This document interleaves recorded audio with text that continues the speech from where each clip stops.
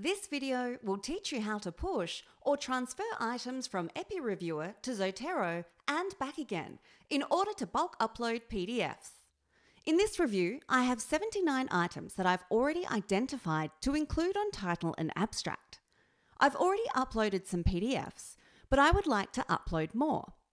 On the review homepage, click on the Zotero button.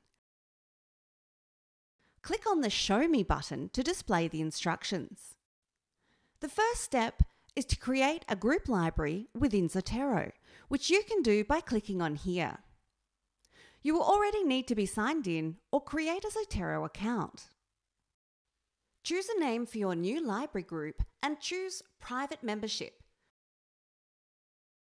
If you want to define sharing settings, you can do so here, but I'll leave this for now.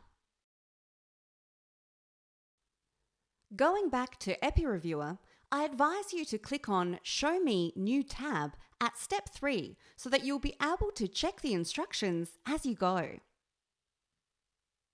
Once you've done that, click on the 2 checkboxes and click Start Setup, then click OK. Click on Change Permissions and uncheck the Allow Library Access box. Scroll down and click on Per Group Permissions. Find the review you've created and click on Read Write, then save the key. This will return you to the EPPI-Reviewer interface. If you get this attempt failed message, don't worry, just try again as it happens sometimes. Just go through the steps again. And this time it's worked. To choose the items you want to push to Zotero, select a code from your coding tools. Here, I want to choose all with the Include on TNA code.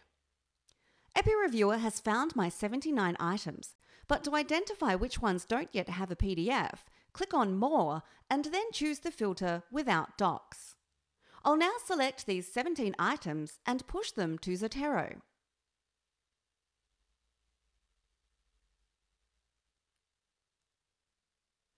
Opening up my Zotero app starts the syncing process and your new library should appear any second.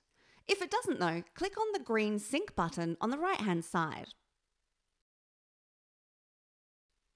Once your items appear, select them all, right-click and choose Find Available PDFs. It is advisable to already be connected to your institution's VPN before this. Any PDFs that can be found with your permissions will be added automatically into the library. To upload a PDF manually, double-click on an item in Zotero, download the PDF to your computer, then in Zotero, click on the paperclip symbol and choose Attached Stored Copy of File. Find the file and click Open.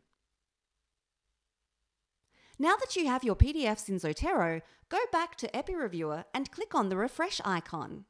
You can see here how the items with the PDF now have a green dock symbol next to them. Then click on Pull All and click OK. You can see that the only item in EPPI-Reviewer now without a PDF is that one. Let's have a quick look at what that looks like within EPPI-Reviewer now. This item by Watson has just had a PDF added to it, so if we locate that in our list and click on Go, you can now see that it has a PDF attached to it in EPPI-Reviewer, which you can view by clicking on the green PDF icon at the top or by clicking on the green eye icon. Thanks for watching. Please don't hesitate to contact us at episupport@ucl.ac.uk.